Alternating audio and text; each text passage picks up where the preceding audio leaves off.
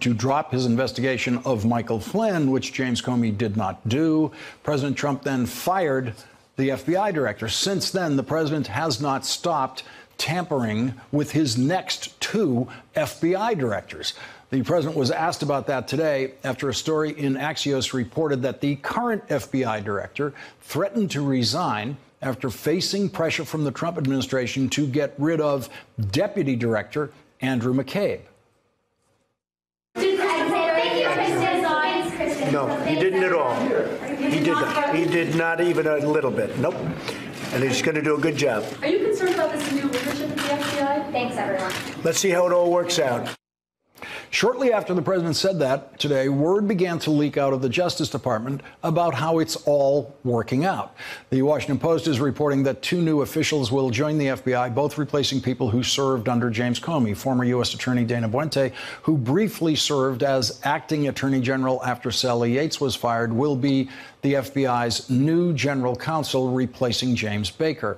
And Zachary Harmon will become the FBI director's new chief of staff, replacing Jim Rubicki, who was the chief of staff under James Comey. The most important news about the FBI came later today in a stunning report from the Washington Post about what the president said shortly after he fired FBI Director James Comey. Between the Comey firing and Senate confirmation of Christopher Wray as the next FBI director, the FBI's deputy director served as the acting director of the FBI.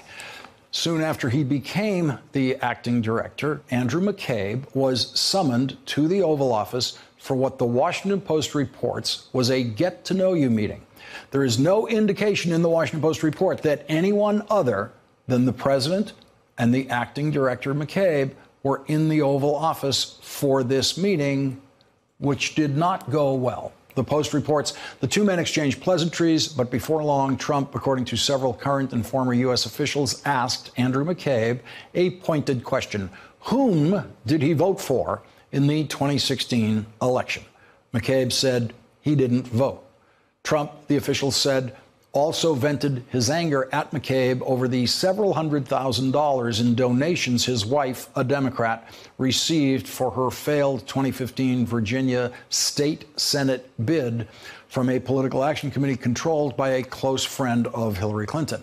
McCabe, who has spent more than 2 decades at the Bureau, found the conversation with Trump disturbing, said one former U.S. official inside the FBI. Officials familiar with the exchange expressed frustration that a civil servant, even a very senior agent in the number 2 position, would be asked how he voted and criticized for his wife's political leanings by the president. One person said the Trump-McCabe conversation is of interest to special counsel Robert Mueller. Joining us now, Betsy Woodruff, a politics reporter for the Daily Beast and an MSNBC contributor, and back with us, Matt Miller. And Matt, what would be the special prosecutor's interest in that exchange with Andrew McCabe about how he voted in the presidential election? I think the interesting thing about this exchange is you have to remember the context in which it occurred. This is right after Jim Comey was fired, and Andrew McCabe was essentially there meeting the president in a job interview. He was up for the position of acting director. The administration interviewed him and several other candidates for that position, and he was potentially in line to be nominated to be the full-time director. So the president is sending a very clear signal to him in that meeting, just as he did in his first meetings with Jim Comey after taking office, that I expect you to be loyal to me.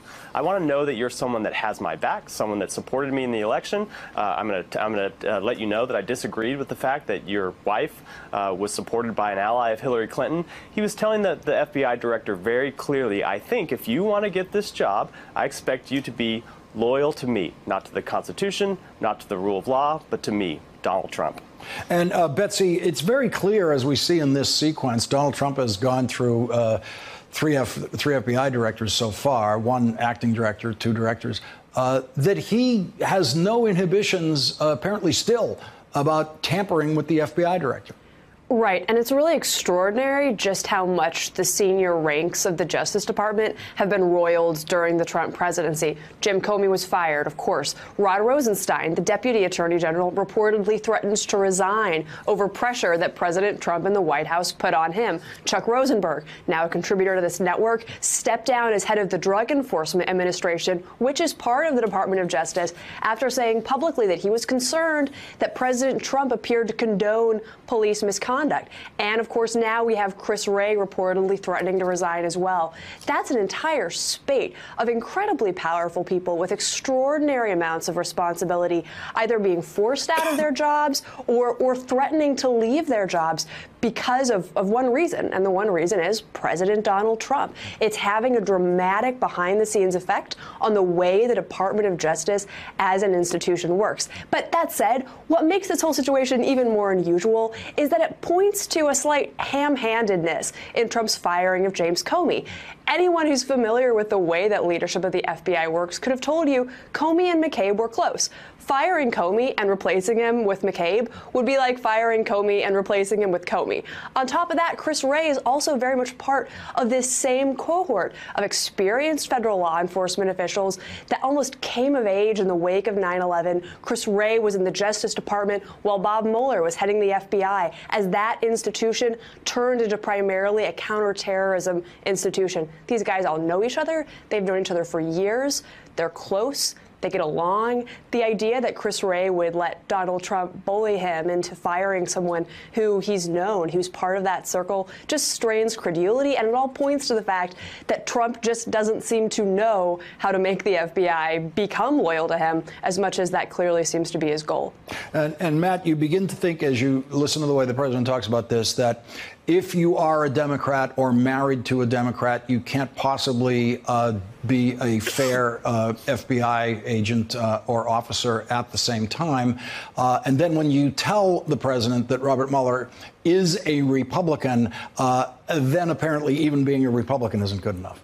Yeah, look, I mean, what Donald Trump wants is not an adherence to the rule of law. He doesn't want someone that's in that job that is going to call balls and strikes based on how they see them. He wants someone that's going to call balls and strikes in his favor. I think, Betsy makes a really good point about this kind of ethos among people like Chris Wray, people like Bob Mueller, people who have come up in the Department of Justice, or people that have never worked there. It's kind of hard to describe how ingrained this culture of independence is. So for all of them to see what Donald Trump does on a daily basis, to have any one of these officials threaten to resign and protest in a normal administration would be a huge occurrence. But we've seen it from just about every senior official in the Justice Department in this administration. And none of it is ever enough for Donald Trump, and none of it ever backs him down. We still see him, on almost a daily basis going after the FBI on Twitter, complaining about the Attorney General, sometimes complaining about the Deputy Attorney General. He will not be satisfied until this Justice Department has, one, shut down the investigation into him, and two, launched investigations into his political opponents. Anything short of that, he is going to continue to rail publicly and privately about this department. Matt Miller and Betsy Woodruff, thank you both for joining us tonight. I really appreciate it. Hey there, I'm Chris Hayes from MSNBC.